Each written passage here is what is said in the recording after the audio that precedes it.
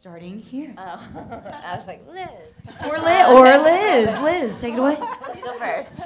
Liz. All right. My name's Liz Tigelaar. I slightly lost my voice.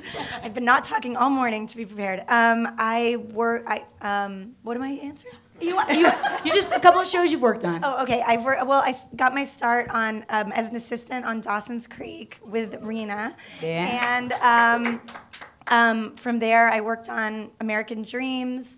I created Life Unexpected, and most recently worked on Bates Motel, Nashville Revenge. So no shows that any of us have heard of.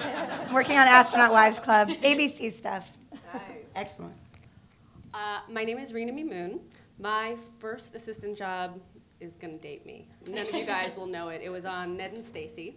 Yeah, I love this place. Yeah, no one has ever known that. And then some of the shows I've done since then, Dawson's Creek, and Everwood, and Jack and Jill, and Gilmore Girls. And then I moved, and Privileged was my show, and now I'm doing a little thing called Mistresses for ABC. Yeah. Again, these are not professionals. Okay. Emily? My name is Emily Halpern. I began my comedy career as a writer's assistant on the hilarious military drama The Unit on CBS. Then I wrote for Private Practice for a little while, and then most recently with my writing partner, Sarah Haskins, co-created Trophy Wife on ABC.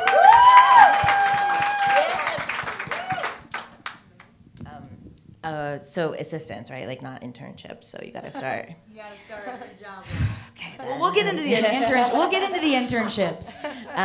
I guess at my so I guess my first job was the casting assistant for Law and Order, back in like '97 when it was the only show in New York, and after that I just worked on movies for about 10 years, and then some TV stuff started coming along, and I did it.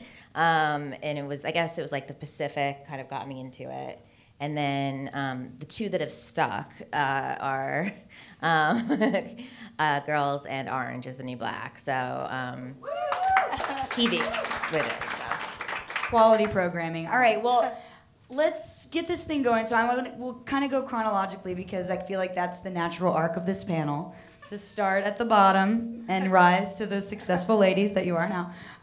So I want to talk about how many of you, let's just get a show of hands, because I want to see how many of you are currently seeking assistantships or internships or wanting to get into the business. Raise them high. Don't be ashamed of that. We're all weird people. Okay, great. So a good, yeah. She wants to get a great assistantship, so just let her know if there's any openings. So I want to know for you guys, how early in your life did you sort of start sniffing out what you wanted to do, and how early did you start taking real steps to put yourself in a position to do that career? I mean, did you always want to be in entertainment, I guess is the first question. And then what were those early steps, like maybe even in high school and college, that you were doing to position yourself as best you could? Yeah, I was like a sick little kid, and I didn't like going out to play, and I hate nature. So I watched movies like from the time like 3 or 4. My parents loved movies, and my grandparents loved movies. So it was big in my house, and I was obsessed. Probably by the time I was like 7 or 8. With movies and television, I had like I would like write out my schedule, my TV schedule and stuff. Remember when you had to do that? Yeah, you had to take the TV guide and there was your like life a whole around thing. it, yeah. So, because it was before VCRs even, like before we even had like a beta, and so I knew I was going to work on films at some point. I knew that by the time I was like in middle school probably. And then by the time I was in high school, I got really obsessed with film history, film of the 30s and 40s. And I wasn't sure what I was going to do. Like, was I going to write about film? Was I going to be an editor or a script supervisor? I never wanted to act. Like, acting was never on the table. Like, I can't even look out right now. So it's like, I'm like just going to look this way. I don't like... Liz is pretty. Lots of people, yeah. So that was never a thing. And I just got in... So that's where it started. It was pretty much... like as far back as I can remember. Being a big consumer of media and loving it. It was an escape. It was the only thing that like gave me joy and like happiness, you know, in sort of a volatile world and home life and school life and stuff. It was just it was a total escape, and I loved it, and I loved these actors that were taking me there. And I remembered them all, So I had my mom, my whole family has a freakish memory for actors and actresses. Like really, like it's like crazy. Human IMDb's. Yeah, we were, and I was like a party trick, like in high school and stuff. Like, Jen, who's in this movie? Jen, what movies has this person done? And then when I got hired, there was no IMDb, so it was literally like the biggest. Like gift, and people were like, "You just knew that?" And I'm just like, "Oh yeah, why?" And then I had books I could like look stuff up in, so it was all good. So that's how it started for me. There was never any question I was going to do anything else. So, yeah. I always knew I wanted to be a writer, and I also started to learn. I think in my late teens or early 20s that I wanted to also make a living at that, so it seemed like. Trying to get a foothold in the industry was a good idea. And I think I was like 19 or 20 when I grew up in Boston. I was a PA on this David Mamet film, State and Maine, that had come to film there. And that was really my very first anything. And PA is like really low on the totem pole, and you're just fetching things. But I met a lot of people and made good connections. And then it was a little while later I was hired to work part-time as Mamet's assistant, and then stayed with him for several years. And several years later, when he got the unit on the air, that was you really never know when the break is going to come. And I was sort of trying to make inroads in between that, but that came and I was hired as a writer's assistant on that show, and then eventually a writer. I think I, unfortunately, did think I was going to act. Quickly realized that was disastrous. Like, that's what I studied in college, and that's what I thought I was going to do. And then I came out here, and I went on I got an internship at this. That's actually the same thing. I got an internship at this management company that also made films. It was Baumgarten Profit Entertainment for Craig Baumgarten, who had made Jade, like really fine films. But I was an intern there, and so they let me go to a movie set for the first time.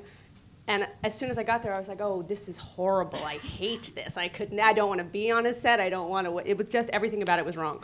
So I had started writing in college a little bit, and then I took this UCLA extension class. As soon as I graduated, I just went right back to college.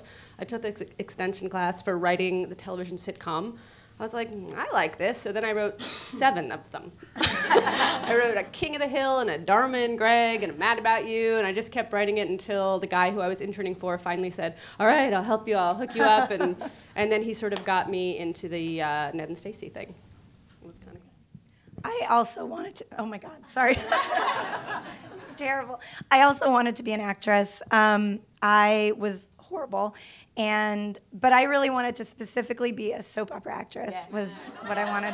Specifically on Days of Our Lives. So being horrible is kind of okay then. Yeah. No, I'm just kidding. Exactly. I wanted to be a soap opera actress. Jenny and I were actually college roommates who both were obsessed with Days of Our Lives. We were. We would we lived at Oakwood Home with the Stars in LA, and you had to rent all your furniture and like a TV, and we threw in extra to rent a VCR so we could not only tape Days of Our Lives, but watch our old tapes of Days of Our Lives. I was also really into gymnastics, and Jen was really into Xena Warrior Princess, so we would have she would watch a little gymnastics, I would watch a little Xena, and then we'd cap it off with Jack and Jen's Wedding, 91. So I really want to be a soap opera actress. I decided to go to Ithaca College because they had an awesome soap opera called Semesters that I was like, I will be the star. And then when I got there, I forgot that I wanted to do that, and I joined the crew team. Because I also had never been on a sports team before, and it felt like the only thing you could join, but I'm really unathletic, so I had to be the coxswain. And I thought that was the really good thing. I thought that was. No, I was so it impressed built your by that leadership quality. You know what? It did. It was really staring at a bunch of really big people with oars. It was intimidating. It was good preparation. But they said I talked too much. It's the feedback I got. I'd be like, what should we eat for dinner? Let's go to TGI Fridays. And they're like, we're working out. You're sitting there, bitch. Yeah. So anyway, I did that, and then. I was like, I'm not going to act. I don't know what to do, blah, blah, blah, blah, blah. And maybe I'll write. So I got in, I'm trying to think. I know what it was. I interned at General Hospital, where all the Days of Our Lives people were now working because they were off Days of Our Lives on General Hospital. It's a really good strategy. And I was like, this is amazing. And then just as I did these internships, one of the places I got an internship was Dawson's Creek right after I graduated, and it just felt like, and it was before the WB was really anything. Actually, when I was on the crew team, my friend Zaida would always be like, you guys, we gotta get home. Dawson's Creek is on. Like, we gotta get back to the dock. And we'd be like, all right, sister, calm down. Like, da-da-da-da. We didn't know what, that's the only show we knew on the WB. And I'm like, what are you talking about, Dawson's Creek? And so I came out and I was like, ugh, there's some show, Dawson's Creek, blah, blah, blah. It's like some WB show on that like weird network. And I brought home all the tapes because I was back living at Oakwood and had rented a VCR again. And I brought home all the VHSs to watch, and I was like, oh my God, this is the best show ever. I completely love this. And I ended up interning there, and then that turned into my first job. You always were writing in our room. I mean, yeah, I guess I was. You were always writing in your journal or something. I just always remember I know. you. There's a lot of crying and writing. Well, no, there was a lot of writing because I just remember. I was working it out. No, but I did always like our writing. beds were like next to each other. It was like a sad roommate was a situation. very small Yeah, it was show. just like we were literally like it was next a to lot. each other. So We had really terrible roommates. That one girl had she had pictures of penises all She over was her horrible. board. It was very. she was really It horrible. was disgusting. Yeah, but I remember her writing because Lizzie writes very specifically with the way her hand is. So she says no, she does. Oh, my Allison, pen she wheel. does. Okay. So I always remember her writing in her bed, and I was like, awesome, And then when you did it, I was like, yeah, we did what we came to do. Yeah. So. Did you write on Dawson's? I can't remember. I wrote a freelance. I wrote this episode after this really good episode that Gina Fattori had written, this like Rashomon episode. There was an episode. Oh, I love I know everybody loved that episode. I wrote the one right after that. It was hard. That was a tough act to follow. There was a boat race and all. Yeah. It's fine. Your crew experience coming through. I did. I was like, wane up. Well, that kind of leads me to the next point, which you each kind of touched on a little bit, but maybe kind of if you can go into a little bit more in depth of what was your first real Hollywood thing and how did you actually get it? I mean, I know it's easy to say, and then I got this job on Dawson's Creek, but what exactly were kind of the few steps leading up to that moment where you got the job? I think for me, it was getting an agent was the very first thing, because with Ned and Stacy, it wasn't a writer's assistant job. It was something that doesn't even exist anymore. They used to have these WGA internships where the WGA would put you on a show for 6 months.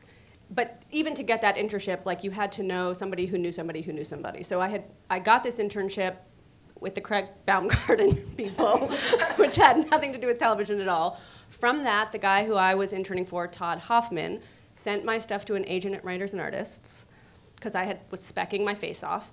She signed me out of pity, I think, but she knew this one woman. So the agent got me a meeting with this woman, Jeannie Bradley, who was at the time running Sony, who was lovely. And it was funny because they were just making Dawson's.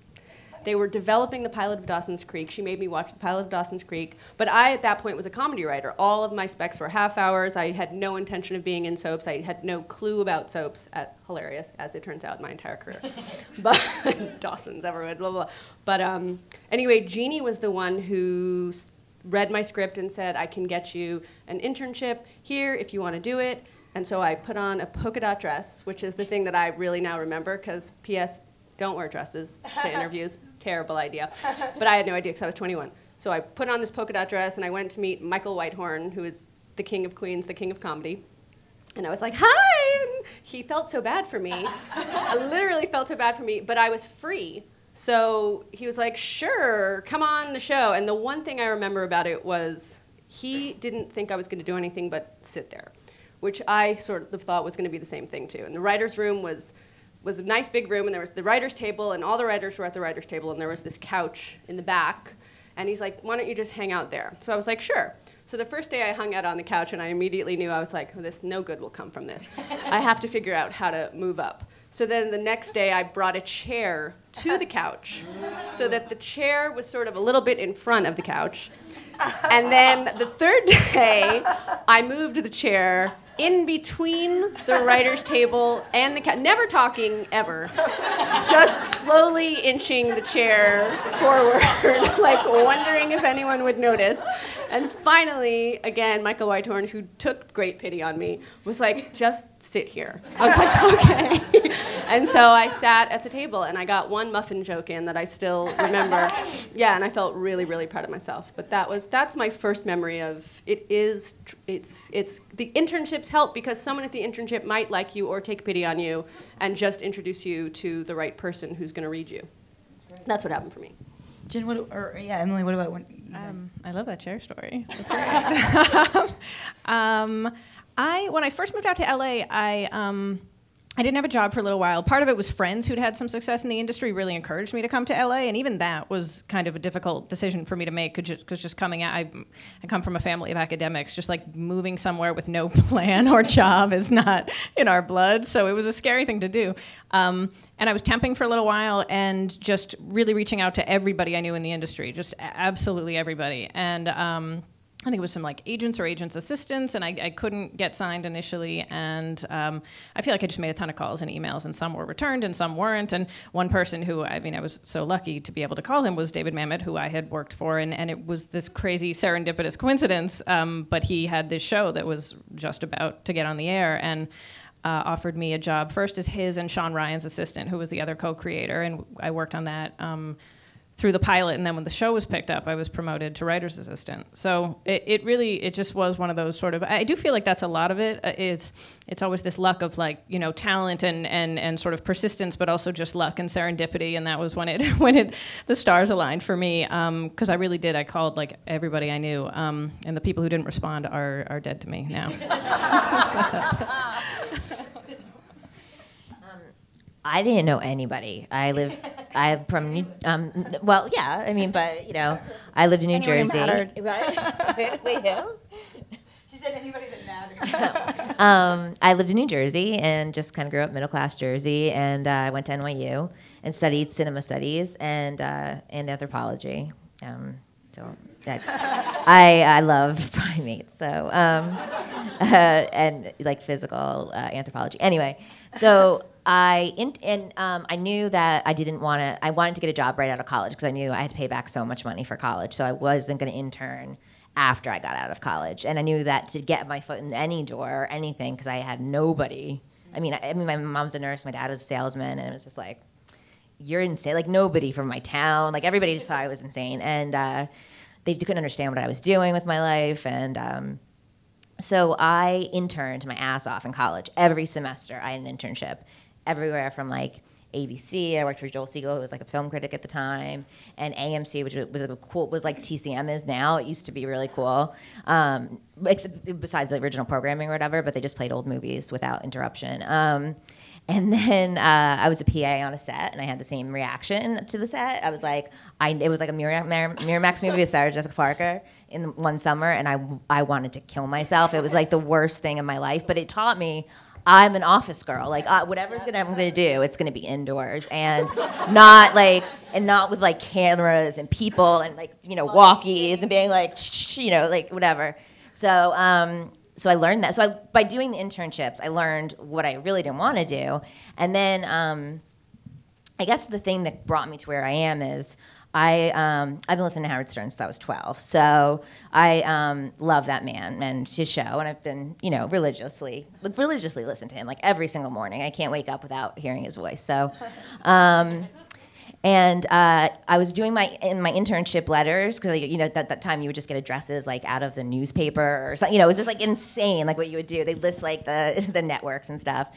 And I was listening to Howard, and his producer was like, we're looking for interns this semester. Send us your resume to the address. And I literally threw a resume in an envelope. I know this is how it used to go. And just sent it. I didn't even put a cover letter in. I didn't do anything. And his producer, Gary Delabate, called my house. And I was like living with my parents at the time. And my dad answered. And I came home, and my dad's like, Gary Delabate just called for you. And I was like, what are you talking about? And he's like, and he said that I had a great voice. I'm like, what? And it was just like, my dad was so happy. My dad had a very deep, deep voice, So So he was thrilled, and I was like, what? And so they set me up for an interview, and I came in and I interviewed, and they hired me on the spot. Now you have to understand, this was like in like '95, so I was the only girl intern that semester. They didn't do any of their weird like intern beauty pageants or the silly stuff that they do now with girls. And they were very protective of me, actually. It was like me and 7 guys. So I did it. So I was like, do I do this? I don't want to work in radio, but I knew he was going to be filming his movie in the spring.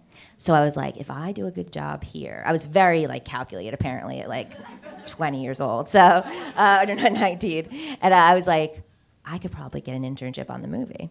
And that's what I wanted. And I did. So they recommended me to the movie, and I didn't even ask. It was fantastic. So I was an office PA, intern, whatever, on the movie, private parts, and just did a lot of like running around, and collating scripts, and stuff that doesn't even people don't do anymore. And I was waitressing also, like 7 days a week. I was like intern, waitress, so I had no money.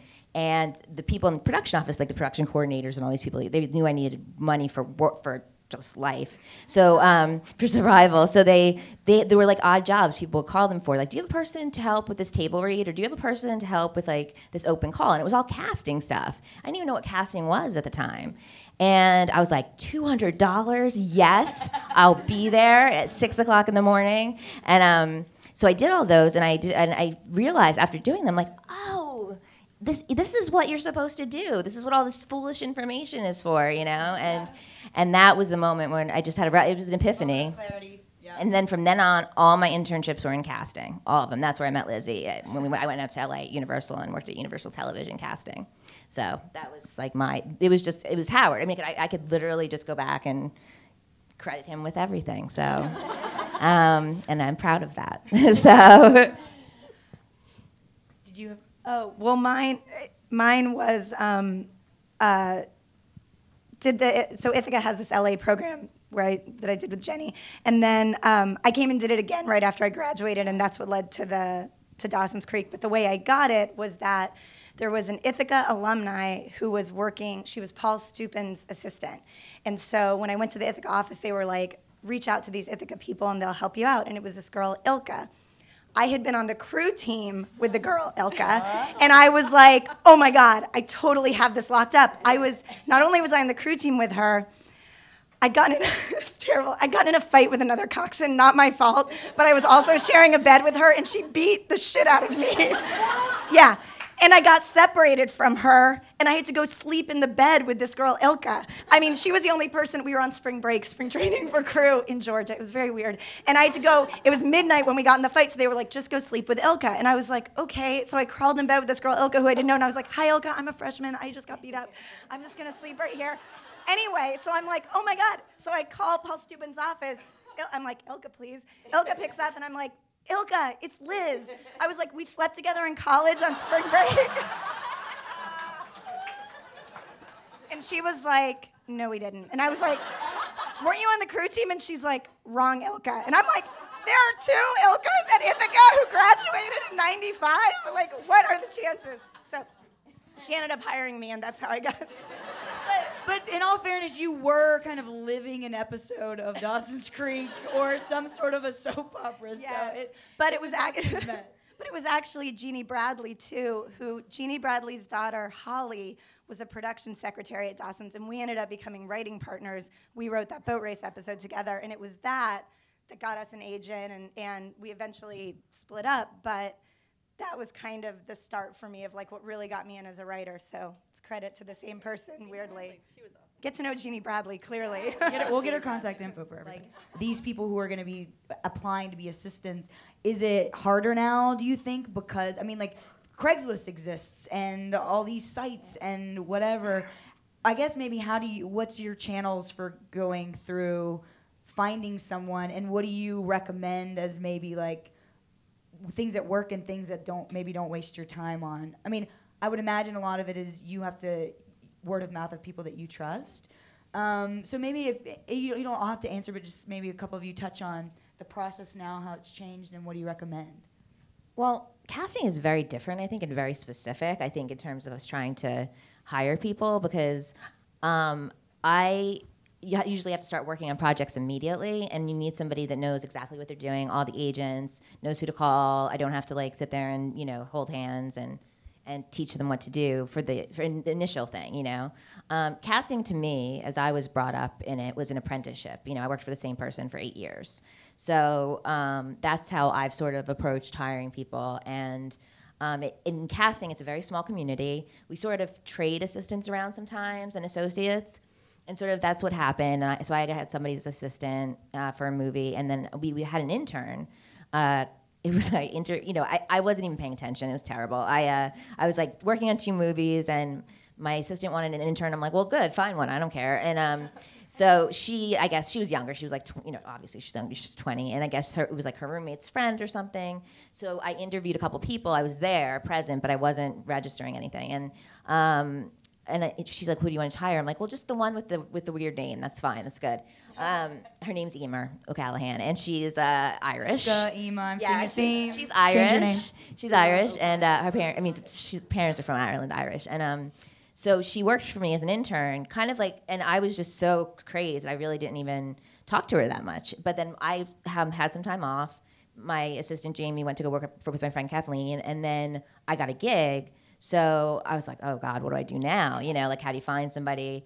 And usually we just email each other and just like, do you have somebody or whatever? And now there's like a thing on like Facebook where casting directors like can talk to each other and say, if you know an assistant, let me know. So that's like a good resource, I guess. I haven't had to use it, but so I was like, I'll bring Emer back, right? Like, I don't know, she seemed nice. And she has been with me for almost 5 years now, and she's amazing. And we just had to hire an assistant about 2 years ago. And again, I had the same thing. Like, a friend of mine had recommended this girl who was moving back to New York. She might want to be in casting. She was an actress. And we interviewed her, and she was like I had kind of a memory of her, but not really. And then I was like, Emer, we have to hire somebody. She's like, well, what about that girl, we met? I'm like, whatever you say, like, let's just do it. So it was through a friend, So in my job, I think it's very word of mouth. And so she's been my assistant for 2 years. So I don't know, like, if I want to get into casting now, it is the same process, though. You have to, like, intern first, at least in my world and in New York. Like, you just have to know what's going on and just do a good job as an intern, and you'll usually get bumped up to an assistant. So and make it a personal mission, I would imagine, to know actors, know what they're doing, build that knowledge that you kind of came naturally to you. Right. Well, more importantly for an associate or assistant, for me, because I was, like, totally a control freak and stuff and had a really hard time delegating in the beginning, it was just being organized and doing, and if I asked you to do something, to do it and do it perfectly, sort of. The person I worked with, her for, it was sort of the same thing. And so I'm not as, like, as old school, harsh as her, but it was the same thing where it's just like, so yeah, I mean, internships, I don't even know how you would do it now. Like, I feel like an antique the way I used to do it, so. What about in the writing game? I mean, obviously, that's a little different with having, work, the specs and things that you've written, but I'm sure that even process has changed. So, yeah, you guys talked about that. You mean for getting the first assistant job? Yeah, getting an assistant job. I know, at least for us on Trophy Wife, it feels like personal connections and word of mouth is huge. And I know, like, in hiring our assistants, we had so many people recommend people that it was like I think we did get sent a few resumes that we honestly just never looked at because we already had the names of more people than we could hire to begin with. And I think the one thing, which is silly, but if you're wanting to get in the writer's room, type. Like, be a good typist. Type fast, because that brings your resume up to the top. Like, I type 90 words a minute, and so that became the word of mouth in my writer's assistant gigs. And it definitely led to other things, but it's one of those skills that it actually matters, and it feels really antiquated, but to be in a writer's room and trying to capture every voice in the room, and if the writers in the room don't hear clickety-clack, they think you suck. Even if you are memorizing it all, but it's like they want to know, like, did you get that? Did you get that? Did you get my genius? I'm like, yes, and it wasn't genius. It sucked. You will read this tomorrow and not be as thrilled with it, and you will blame me because you will think I didn't get the whole joke, but I fucking did. And but it's like part of the writer's assistant. I type fast. That was it. And I also think I mean, I know what I do is, like, obviously a lot of work with Ithaca, and, like, I think if you've gone to college, using, alumni to basically, I think it's a great thing, not to reach out and ask them to, like, read your script or anything, but to reach out and say, I've had a lot of students reach out and say, like, I'm about to graduate, I'm moving to LA, if you know of anything. And I just keep a file on my computer of, like, resumes of people I know who are looking. And I have it, like, divided up, like, PAs, writer's assistants, and I just tell them if they get a job to let me know so I can remove them. But I just have a file on my computer at all times. And I know on Life Unexpected, the first two, you know, our PA was my college roommate's niece, who then went on to be my assistant for like 4 years. I love her so much. I lost her a year ago. I mean, she's still alive. She's on she's on Vampire Diaries as a writer assistant now. She's very happy, but I personally have lost her a year ago. I'm like, every day I'm like, Missy. But, and then, you know, someone who went to my high school I hired as my assistant. Like, you know, it is just those kind of personal connections. And I think that, I think it's always great to reach out in an appropriate way. And I think all of us, I mean, I know I can probably speak for all of us to say, like, obviously we've all been there. And so I don't ever feel put out to get a resume.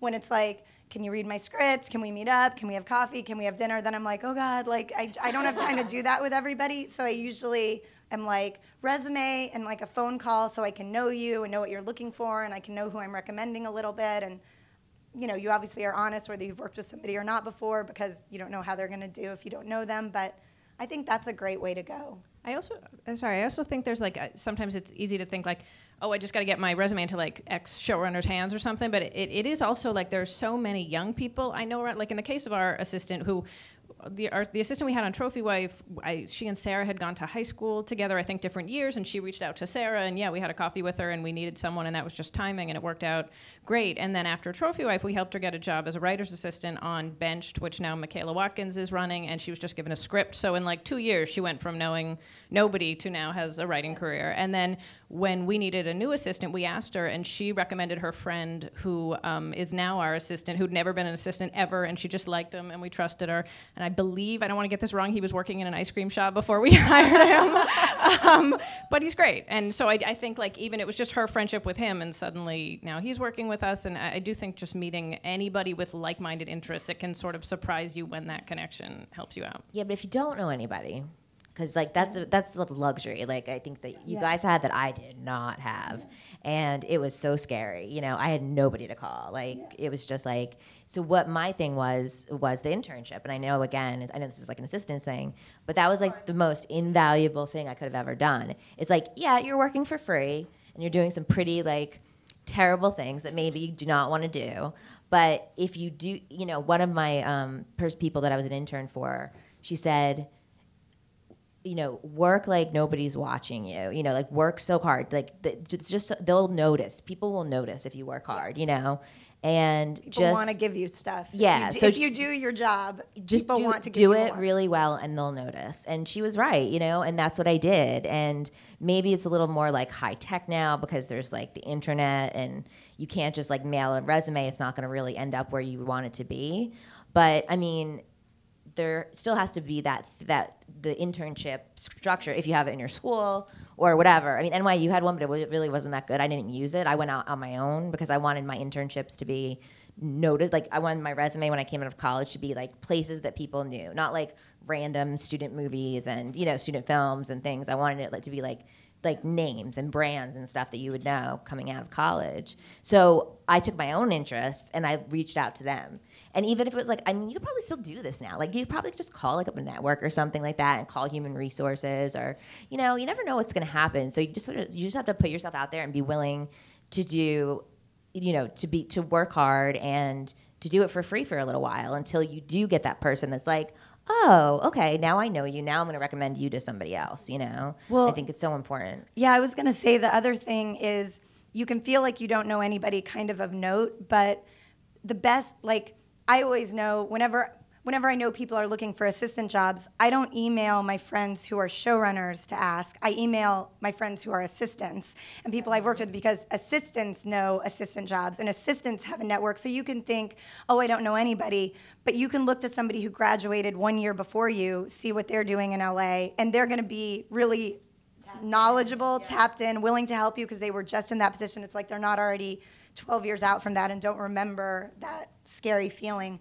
So, I mean, I know on Dawson's is a good example. We were like a little pack of assistants that now, you know, 12 years later, everyone's here, running things. Yeah, and it's like the connections with the other assistants that mattered so much less the higher level writers. So well, it's interesting too because I mean, obviously with entertainment, there's so much turnover so quickly. People who are at one company at one point in a couple months could be somewhere else. Somebody who's not ahead of anything can suddenly be ahead of something. So it sounds to me like the general consensus is just relationships, and working hard, and then those dots eventually connect. And as long as you put out there what you want to do, then and just keep letting people know that, then it'll kind of all come to fruition. Okay, I want to kind of go just to maybe possibly a dark place, but a funny dark place. We'll do our Devil Wears Prada moment here, where I just want to hear possibly maybe a story from when you were coming up in the ranks, where you thought you may never work in this town again because of some thing that you did, or some mishap that happened, or something where you thought your life was over, and but obviously everything's okay. But if anybody has a funny, it may not even have to be yours, but if there maybe was an assistant tale that is kind of a legendary one that you know of. I didn't think my life would be over because I did have some, I was working, so after my internship, I did my internship, and then I got a job at this place that doesn't exist anymore called the HBO Workspace. And it was this teeny tiny theater that did all these little shows. It was like a black box theater, and back then HBO was still doing the Aspen Comedy Festival, and they would sort of have these free showcases for people who are Jack Black, did a bunch of them pre-being Jack Black. And so I sat in this tiny, tiny office, and I would like read submissions and make the programs, and that was pretty for these people that were coming in. But the guy I worked for was so, it was really like, I could see the writing on the wall. I'm like, this job is not, you know, happening. This is not, I'm not going anywhere from here per se, but they're paying me $300 a week, and that's fine, and I can write and do my own stuff while I'm here. Except the guy that I worked for every day made me go to Panda Express to stand online at the Pavilion Supermarket at Panda Express to get his orange chicken. And it was one of those things where I wasn't technically his assistant. I worked for the workspace. So there were all these other bosses, but he was the only one who was constantly making me schlep to Panda Express on my little lunch break, too.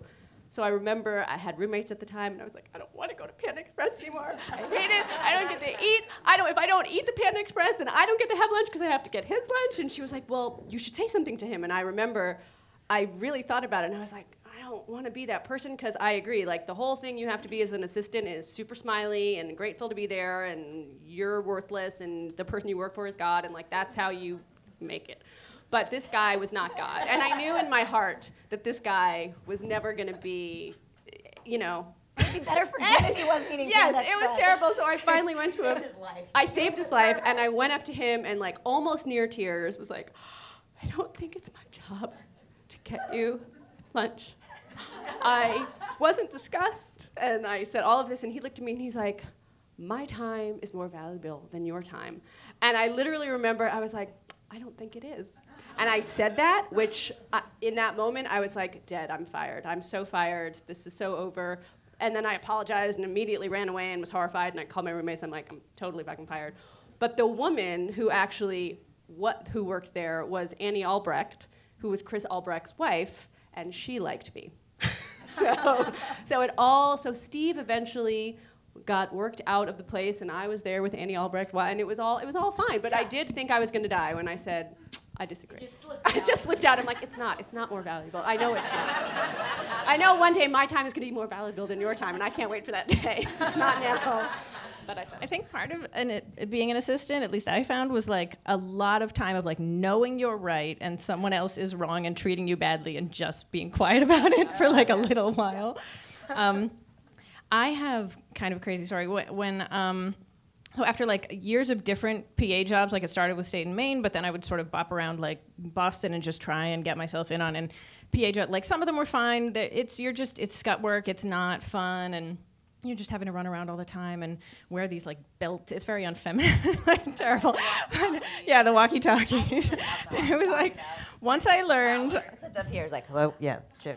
I What's the also 80s? What's your 9? What is it? 10. What's your 20? Yeah. What's your 20s? Where are you? And then I remember hitting a point. I'm 10-1 as I'm in the bathroom, and that became my like. I was like walking, and I was just like, I'm 10-1. I was just like always 10-1. I was like, I think they thought I had like a urinary tract infection or something. I was always 10-1.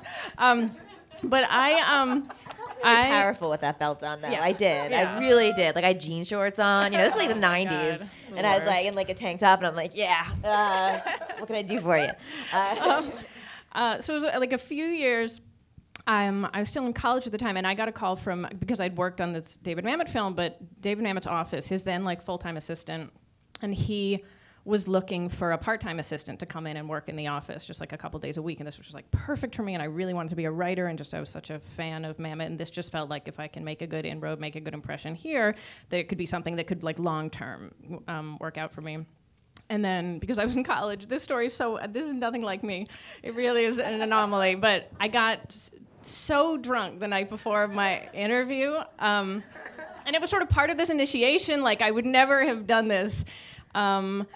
And the next morning I woke up and I felt so gross that I thought maybe I wouldn't go, but like that's obviously not a good way to make a good impression, everyone. So I did go, and I sort of didn't appreciate in what rough shape I was in. And basically the short version is, while I was in there for my interview, I threw up like in the office, and it was so awful. It was so awful. It was like a little bit on the floor, and then I had to run into the bathroom. And then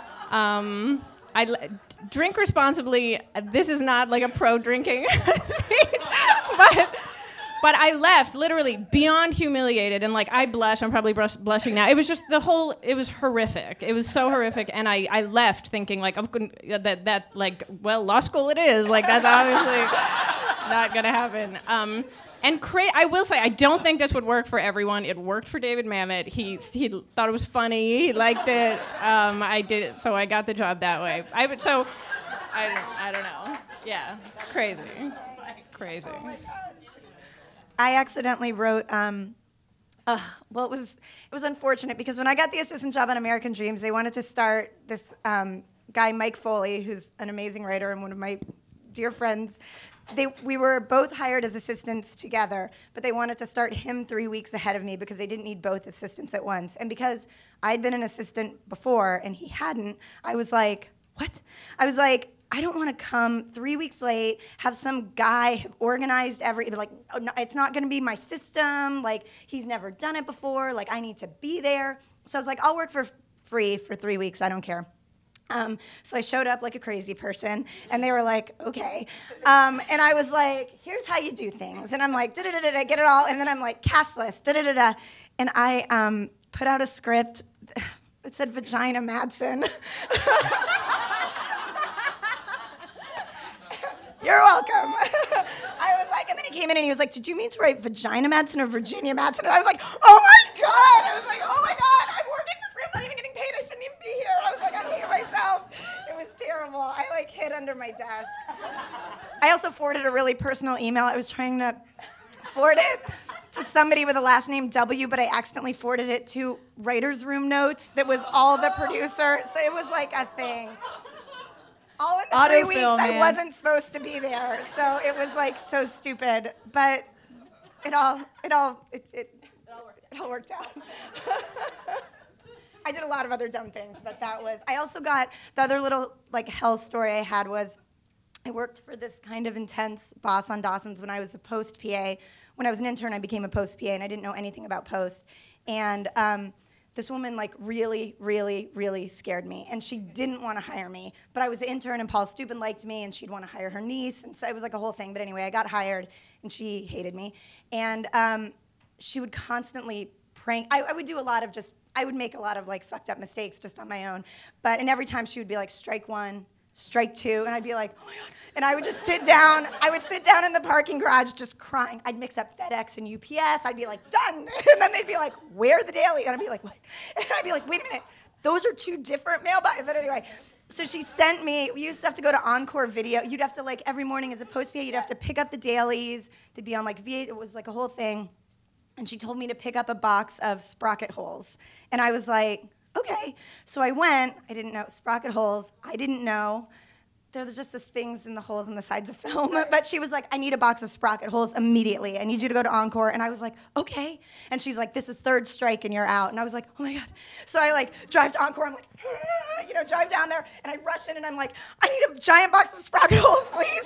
And they were like in on it. And they're like, do you want a small, medium, or large? And I'm like, what? And I'm like, it's back when like you don't have a cell phone, you have a pager. And so you're like, oh my God, can I borrow your phone? No? Okay, I'll go to a payphone. And I'm like, hi, I'm sorry.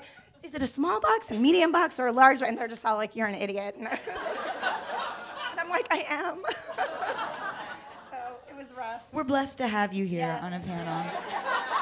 Thank you for being here. Jen, do you have any cray-crays? Unfortunately, a lot of mine involve people that you would know, and You don't have to use names. it's still you would figure out who it was. So the answer is yes, there are those. On movies, yeah. So you would figure it out. I mean, it happens to everybody. You can't really avoid it, but. We are human. Puking doesn't happen to everybody. I'm gonna say No. Puking in That's the room the best is rare story. and kind of No. wonderful. Yeah. Kind of sour. Yeah, it's more about stories of like really huge celebrities and stuff, and just the ways they are, That and you tells me kind a of lot. can't believe it, and it's shocking. And every time I say so, like, it's like my family. Obviously, I'm very close to my family. We talk a lot, and I'll say something, and I'll be like, and this person, and they're like, no, and I'm like, it's just like it's an ongoing thing that's been going on Shattering for 20 and years. ruining people's perceptions. of Totally. I do that all the time. Like somebody's like, oh, I love this person. I'm like, really? people. Let me tell you this story. Fucking douche. And then he did this.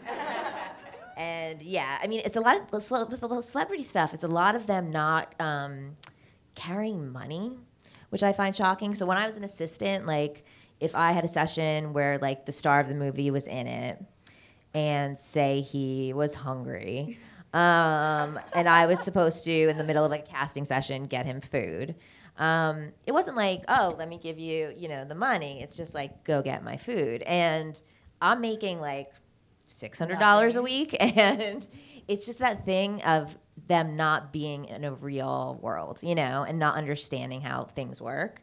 And I don't think some of them are mean. Some of them they're just totally ignorant. It's just they've been a star for so long they have no idea how to function. So it's fascinating. Sociologically, it's fascinating. Like they could be very nice people too. It doesn't make them bad people. It just makes them completely clueless, And usually a lot of the times the bigger movie stars are the nicer people. Like that's what you find out in a weird way. It's like the biggest directors and the biggest movie stars are actually the nice ones. The ones that are kind of mid-level are the real jerks, and the real dicks who just like have like insecurities and whatever. So, but like people management must be a crazy part of being. Oh yeah, and casting yeah. Well, you're always trying to make sure everybody's okay and everybody's comfortable, and somebody's here and somebody has to get there, and everybody's in the right place and everybody has the right sides, and stuff like that. So you're constantly on your toes, But I luckily I haven't had any like really horror stories. I mean, some like projects have been horrible, and I've hated some directors that Liz knows about. And I've either quit those or you just kind of power through. I quit a lot. And no, I do. And I'm like, and I never thought I would be like, I was raised like never be a quitter, And it got to the point where something was like so wrong with the project I was working on. The people were so sort of unethical.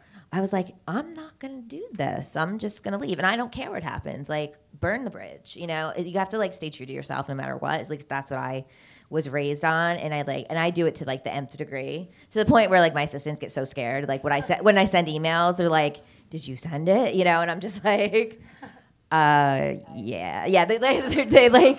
I think it's because I'm from like the tri-state area, and like I'm from New Jersey, and I'm like, I'll go off on people, And my associate Eber's from like Texas and went to UPenn, and she's very like refined, and she'll be like, "Let me look at it first," and like, I'll just tone it down a little. Just maybe take out this sentence, because they don't need to tell them that, And then when I do it without telling them, they get so scared, like they freak out, and I'm just like, but usually I'm right. See, the thing is, like, I'm right. this just happened last week. It's like I got into, it wasn't a fight. Somebody did something wrong by me, an agent and a director, and I called the agent, who's one of my very good friends, and just totally, just put her in her place. And I did the same thing with the director. And and my assistants were in the room when I was having this conversation, and I could just feel them like coiling at every word I was saying. And then I did a whole email to the director, but I was right. Like I felt very I knew I was right, and got flowers the next day from both of them. And I said to the girls, I'm like, see, if you're right and if you're true, if you say the truth, that's all that matters. But that's the only thing I can say is just that you just have to just do things with integrity, and it's hard to do in this business. I know that, but I would never not do it like that because I couldn't live with myself, So. Well, one point, I mean, we're about to open up to questions, but just a comment on kind of what you said. You do have to have a real level of trust with these assistants, and they're people that not just get intimately involved in your professional life, but you are with these people all the time. So it does have to be somebody, like you said, that you can kind of hang with, and you can, trust to be in a room with that privileged information in that moment where, they're learning. And tell me to shut up, and I'm like, oh, you're right, okay. Yeah. You're so right. I'm like, Emer, hold me back. Yeah. So. Well, let's open it up to some questions before we wrap it up here. Yeah, in the back. Jennifer, when you were working for Howard Stern, you didn't know that you were going to work on private parts. Can you talk about how you decided to drop, hey, can I work on your movie? I didn't actually. Gary and I became friends. His producer, Gary Delabate, he's a big movie buff, and back in the day, we trade VHS tapes and because I had a big movie collection, and so did he. So we'd trade tapes and stuff. So he knew how much I loved movies, and I wanted to work on film. So at the end of the internship, in December, he's like, they're gonna start hiring people interns on the movie. Do you want to do it? And I was like, yeah, And so there was a few months before the internship that Howard actually paid me to work on a second book. I did a lot of transcribing, and it was paid work, and that was my first credit. It was in the back of Miss America, his second book. It's he did the special thanks, and it's 2 rows of names, and my name's in it. I was like, oh my god, I did. I was I was shaking. It was whatever, but it was really Gary just knowing me, and just if you have a good rapport with somebody, and I didn't ask for it. I just because that's the other thing too. You have to be very careful when you're assistant about overstepping boundaries, and I never did, and I think that helped me a lot. I still stood out, but I didn't I wasn't annoying. I didn't pester people, and I got what I wanted. So it was just becoming friends with somebody and just getting to know you. Make yourself as rehirable. Yeah. Just do a really good job. So. Yeah, right here in the front. You had mentioned the dress comment. As women, do you guys have issues when you went to your first interviews and everything with how you're perceived versus what you bring to the table? Yeah. Oh my goodness. Especially when, I was trying to get into the comedy world, which is all men, and they would have to hire a woman. So you were like, let's be the one girl that they'll hire. So, because you said you did start, or you wanted to, somehow you went I started from the in unit drama, to but I trophy wife. also, I have a story about this too. Yeah. But so I knew the polka dot dress was wrong on every level, by the way. It was not a good dress for any occasion. But looking back, it was a big mistake. But then then my first writer's assistant job after Ned and Stacy was on Men Behaving Badly. And there was a woman there, Stacy Lipp, who I don't even think she's a writer anymore. She was a Lampoon person. But she was the one who said to me, in totally serious, she said, never wear pink, never wear a dress. She's like, that's it. She's like, if you meet a woman, never wear pink, never wear a dress. For sure if you're meeting, but it was and I took it to heart. I honestly don't know if it's true. I'm sure I've hired people in dresses. But at this point, it was I was like, okay, I will never wear pink and I will never wear a dress again. And yeah, it's weird, but it's kind of true.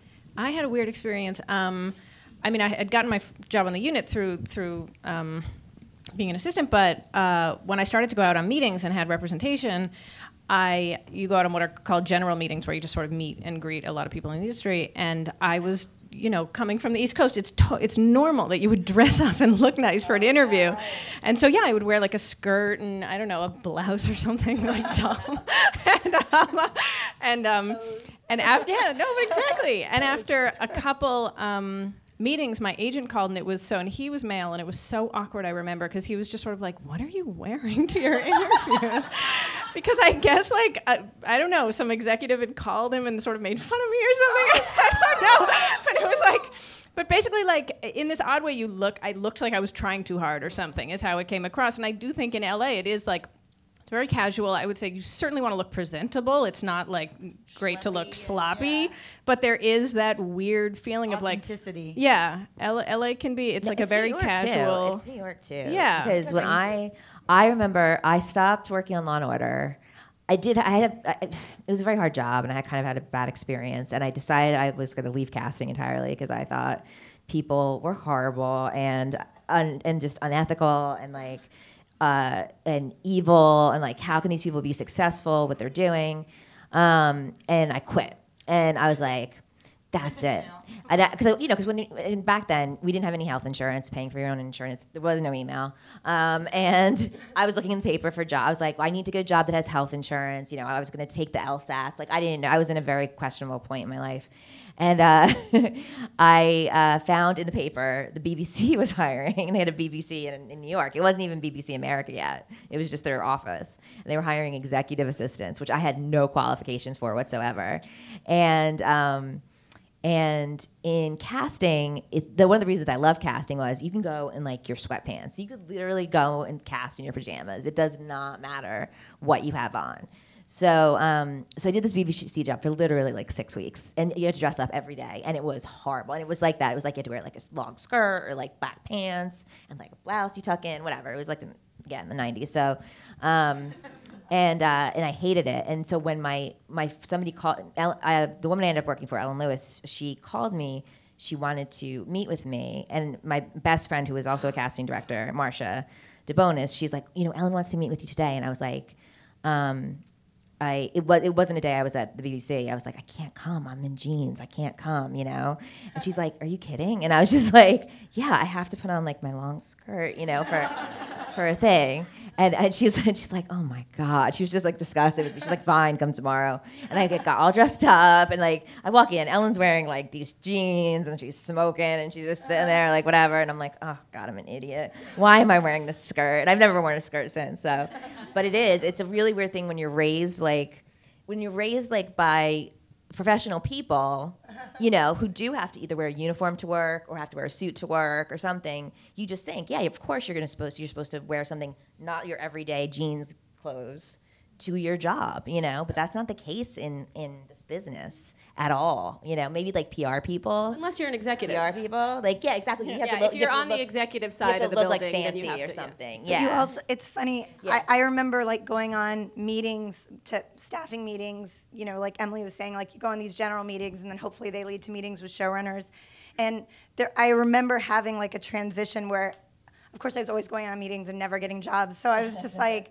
Okay, I'm always wearing my meeting outfits, and like I'd buy like one or two outfits. Like if my parents came to town and visit, I'd be like, do you think we could go to like Limited Express and I could buy like a meeting outfit, and I'd be like maybe 2 meeting outfits just in case like I could ever possibly have back-to-back meetings, and then I just remember being like, I'm walking into these meetings where I'm trying to sell myself, and I'm dressed up in these like weird Limited Express outfits, and I don't feel comfortable, and I'm just gonna start wearing what I wear because.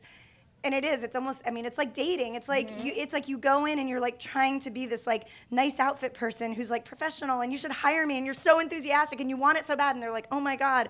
I remember interviewing a guy for Life Unexpected who I had interviewed with, and I remember I wore meeting heels. They were pink. This is all a disaster. I'm sure I wore pink meeting heels and a dress. Actually, I didn't. I wore this pink off-the-shoulder shawl that was also my meeting shawl, and I was so excited. I felt completely inauthentic because I don't even wear heels. And when I met with him on Life Unexpected, I was like, oh my God, I know you. I met with you. And he goes, I remember you. And he goes, you were really enthusiastic. And first I was like, you know what, Dick? I was enthusiastic about your show. And why are you even here? I was so put off by it, but I was like, I did. I felt like I was so like hyped up in heels and like being this person that I wasn't and like so kind of like desperate. And then when you're just like, you know what? I'm gonna wear my fucking Cure t-shirt and my corduroys and I'm gonna go in my flip-flops and I'm just gonna be me. And it goes so much better. I mean, it's really good for anything in life. Yeah, But they can tell when you're take desperate, off the hose, too. ladies. Yeah. Take off the bras on this panel. Take off the bras. Yeah, If you're a lady who's most comfortable, all dressed up, dress up. Do what they do. Oh yeah, if that's you. Yeah. I wonder if a guy was on this panel, if, like what their perspective. I'm curious what it would be. We have time for one more question. This hand is what I saw first. Okay, so all of you kind of mentioned feeling like, okay, I'm unworthy of the boss, and then you even said that it's even kind of like driven you to quit a few times. How do you, like, I've interned and I've felt like, oh God, I'm the scrub of the earth. How do you like get through that so that it doesn't discourage you away? Like, how did you guys get through that process of being scrubs? I mean, it really isn't fun. Like, I feel like being an assistant is just not great. Like, I feel like I have yet to find the assistant who's like the lifelong, this is what I want to do with my life. I mean, it's in What's like. a stepping stone? So you're always knowing there's got to be a point where you have to feel ready to move on too. I know for me it was a little bit like just having confidence or just knowing that that I eventually wanted to be a writer, that it was like if I was dealing with something or someone said something or I had to get my like 1800th coffee of the day or whatever it was, that more just it was like little mental notes, like when I am a boss or if I am ever in this position, this is what I will not be doing to somebody. And I think it helped, and hopefully, you know. I overcompensate with my assistants so much. Like my parents have a problem with it because I'm so overly nice to them, and I'm like, you know, and I'm not bragging or anything. It's like kind of a sick thing because it's like I'll buy them presents and buy them lunch and be so nice. Be like, you don't have to rush in. Don't worry. Because like I had to be in the office before my boss every single day, coming from Jersey, you know, rushing in, and it was torture and it was horrible, and it was like we really didn't need to be in at that time. So unless there's something going on, like, so that's what I do now too. It's just like I know I will never be like this when I'm the boss, and there is some sort of feeling, it just makes you feel better about yourself that you went through all that and that you could get through all of it and you could still land on your feet, and nothing can like bring you down eventually. Like you could do the worst to me, you know, because I've gotten the worst, and I'll still do my work. You know, I'll still be standing, you know. I think relying on, I know for me, I mean, two things. One, kind of keeping an eye on the goal that you have and not letting those things kind of bring you down. But I know for me, it was like relying on the other assistants. Like even when I look at hard assistant jobs and like difficult bosses, it's usually, I feel like everyone's experiencing their version, either in your office or at another job. And it's like, I mean, the assistants on Dawson's, we used to laugh so hard. We used to do crazy things. Like it would get insane. It's your therapy. Yeah, we would go out to the stairwell and race each other up and down the stairwell until like people threw up. We would like order delivery from like Gil Turner's, this place that delivers alcohol. We would like play Office Survivor and vote people out of the office. Like you would just do like, this is back when Survivor first premiered against Dawson's, and we'd all secretly watch Survivor. But but I think the camaraderie of you know, maybe it's kind of gallows humor, but you're relying on other people who are in the same boat. And I think it can actually make it really fun when you know you're not alone. And you look back on those stories that seemed so bad at the time when you're in your car crying because you mixed up FedEx and UPS and you're a moron. And then you're just like, and then you find out it was like some personal thing you did anyway, and they shouldn't even been using the FedEx, and it's just karma that some idiot put it in the wrong box anyway, and you're like, whatever. So it's just, you know, I think it's the other people that kind of help you get through it. Yeah, and if you're alone, because when you're in casting, you're alone, because you're usually only like one assistant. You're screwed. You're screwed, but what you have is, and hopefully you have this, and this is why you're doing this, is like you have to really be, in this industry, I think, you have to be so passionate about what you want to do to the point where, you know, you'll not do anything, obviously, you know, because there's limits, obviously, but you'll endure it, you know, and just quietly like accept it, because someday you will have your vengeance. And and I really do think that that's a good motivator. I do. Revenge is like an amazing thing, you know. And I will say the sprocket hole person. Yeah, exactly. Met to be a director on Life on. submitted to be a director on Life Unexpected, and there was, of course, a part of me that was like, I should do it because that, and then I was like, no. I was like, that was hell. Like, no. And it's not to be like vengeful, but it's just there like, are other why? qualified great people. It's not like But I'm like- all assistants I was remember. like, no. That's the thing. I'm like, that was awful. I remember every actor, every agent, every person that was ever horrible to me. And now when they call, it's like, you keep it inside. You don't act like a psycho and like be like, really? But you definitely, they have definitely screwed themselves in their past by treating you terribly, so. treat everyone almost like a future. You always boss. treat My assistants assistant like that. is going to be my future boss. Yeah. Right, yeah. I know that now, and I tell her that all the time. I'm like, so in 20 years, when they're kicking me out, and I'm like desperately trying to get a consulting gig, just hire me. Just remember that we loved each other once, and feel bad for me. And I've literally made her sign it on the dotted line because I know. Good job, good job. On the back of your Panda Express bag. Yeah, I had a boss once that say the biggest form of flattery is like having an assistant that surpasses you eventually because it's a kind of a cool thing. Yeah. Well, that's all the time we have. Please give a round of applause.